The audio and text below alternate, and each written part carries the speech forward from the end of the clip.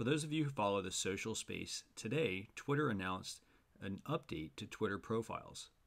What they've done is now, instead of having a very small image for your profile image, you have a header image.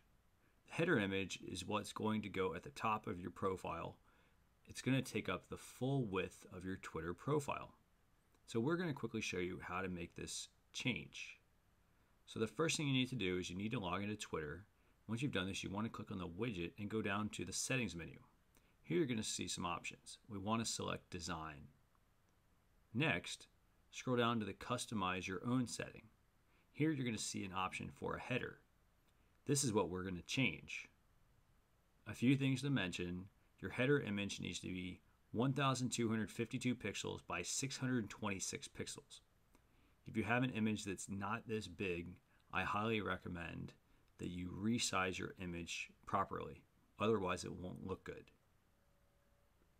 Once you've done this, all you need to do is select Change Header. Here, you're going to get a pop-up box to select your image.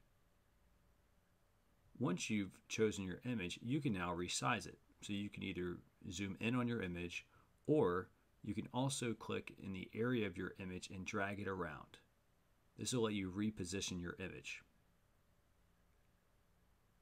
Once you're done, click Save. So now that we've updated our Twitter header image, what do we do next? Well, let's go check out our work.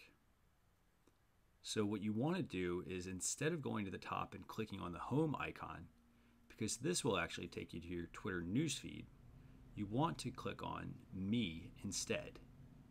This will take you to your own Twitter profile.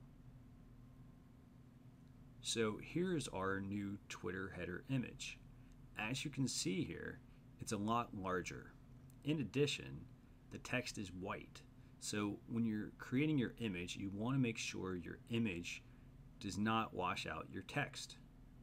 So that's how you update your Twitter header image. A couple of additional points that I wanted to make.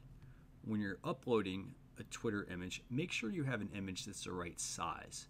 If your image is too small, Twitter's going to try to scale it up, and it's not going to look good. Remember, first impressions mean everything.